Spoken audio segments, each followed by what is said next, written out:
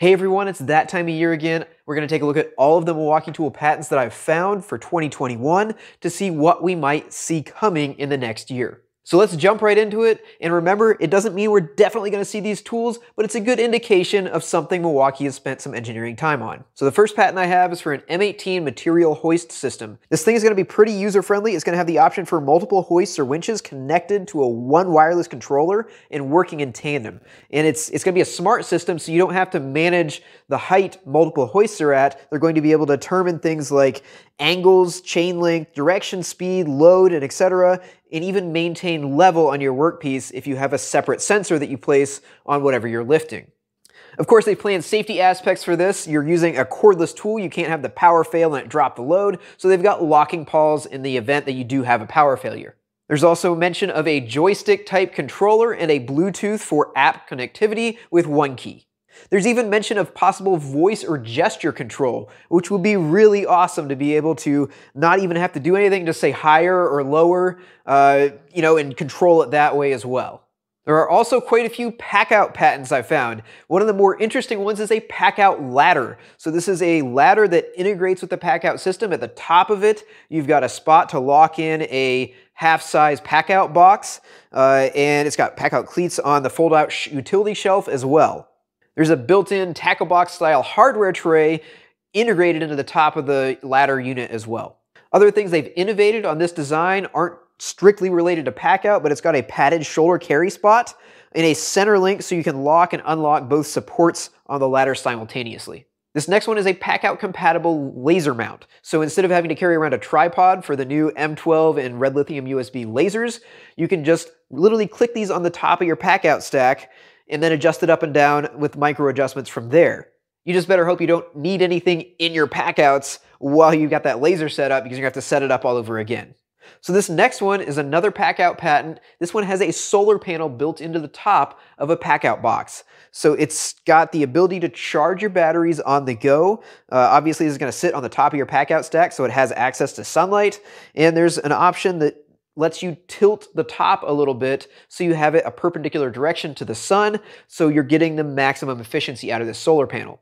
So I did some calculations, and based on state-of-the-art solar technology right now, you're looking at maximum 50 watts output out of this thing based on its surface area and the best solar cells that are available. So what that means is on a sunny day, you can charge a 5 amp hour battery in 1.8 hours. This next one's a really interesting design. It's a stud punch for metal stud construction.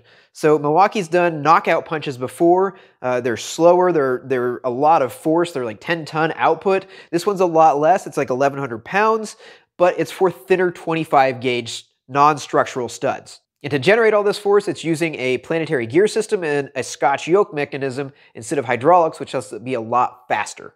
So this thing's really aimed at plumbers and electricians running pipes and wiring through steel studs. And it's really about speeding up your workflow, because it's talking about less than 1 second for your cycle time on punching studs. It mentions the stroke length is around 1.85 inches, and it generates anywhere from 600 to 1,100 pounds based on whatever angle the Scotch yoke mechanism is at. So this next one is a patent for an M18 installation driver. We've had the M12 fuel installation driver for a while now, a few years. This thing's a great little tool, and I don't know if this patent is for the original M12 driver. There's a version in Europe that doesn't have the handguard out in the front, but there's an M18 version shown in this patent as well. So maybe we'll see a higher torque, higher power output version of the installation driver. And that's something Bosch has done with their FlexiClick system. They started with the 12 volt and then they introduced the 18 volt eventually too. This next one is an inductive heater for battery charging. So if you've got a really cold battery, that's one of the ways you can really damage a lithium-ion battery is if you charge it when it's freezing, like below zero.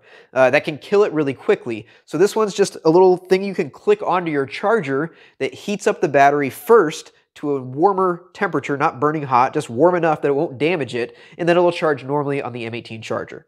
This could be really useful for cold climates when you don't have an option to go indoors and charge your batteries. So this next one is a lighted job box that is powered, and it's got a heater in it so you can keep things like consumables and batteries warm enough that they don't freeze. It has built-in lights, USB ports, and 120 volt outlets. It plugs in and has integrated chargers in it as well. And of course, it's got Packout integration built in.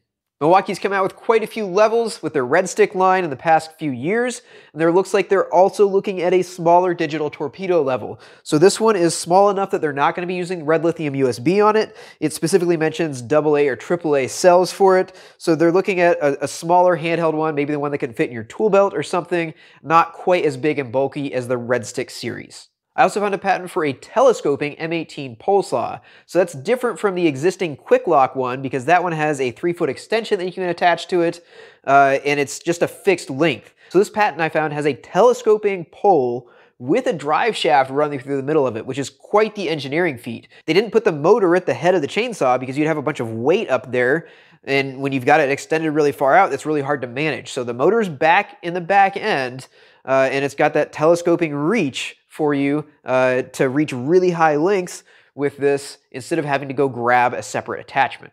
I'm not really sure if this one will make it to market though, because they have an existing pole saw with the quick lock system that does the exact same thing. It's just maybe a little bit more cumbersome. So Milwaukee has really been getting into hand tools the last few years. They've come out with quite a line of wrenches, sockets, and ratchets. Now it looks like they're getting into manual torque wrenches. So this is a patentable design. It looks like it's got some unique features to it, but I'd love to see Milwaukee torque wrenches as well. Speaking of hand tools, I found an option for a speed screwdriver, which has a gearing system to turn the bit faster than you're actually turning it with your hand.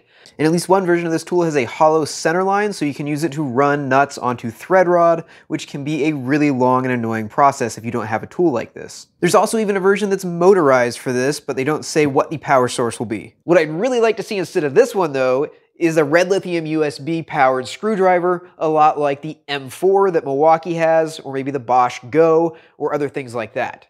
All right, this next one is really cool, and I think it's on the cutting edge, and we're probably a few years out from seeing this if we ever see it at all, but it is a spatially aware tool system. And when I say that, I'm talking about augmented reality, like the Microsoft HoloLens, which they've used on the space station to help astronauts with complicated procedures. Plans and blueprints overlaid on top of the actual construction site. So you can see, where am I supposed to put that pipe? Right there. Where's that air duct supposed to go? Right there. And you can manage multiple different contractors working on things and not getting in each other's way because everyone knows where everyone else's stuff is supposed to go. So probably the best application for this is big commercial job sites where you've got a lot of different contractors working in the same area. Probably not going to see it in residential construction anytime soon just because of the complexity and the setup costs that you're going to have for this. And to make this happen, Milwaukee's going to have to bring in some outside expertise because their area is tools and they need some surveying equipment for this. It looks like they've got a drawing of a Trimble total station in this patent as well, and they're going to need the technology, either like a Microsoft HoloLens, or they mentioned even having a projector so the construction workers don't have to wear anything on their face. It also talks about motion tracking and triangulation, so you could even have integrated tools where once you're lined up, your drill will start when you pull the trigger and otherwise it won't. So I can see this thing being a huge benefit in the future, but they're going to have a lot of work to do to make sure this thing is usable and not a hindrance instead. So that's everything I found this year. Hopefully you found it interesting. Remember, these are just patents, so that means a lot of them could just die on the drawing board. It's something Milwaukee has put a little bit of time into, but it doesn't necessarily mean we'll see it as an actual product. So go ahead and drop a comment down below and tell me what you are most looking forward to Milwaukee coming out with, or if you're really excited about any of the tools that I previewed with this video. And I'm sure I will get 50 comments for a track saw, but go ahead and leave them anyway. So thanks for watching, and once again, don't forget to subscribe.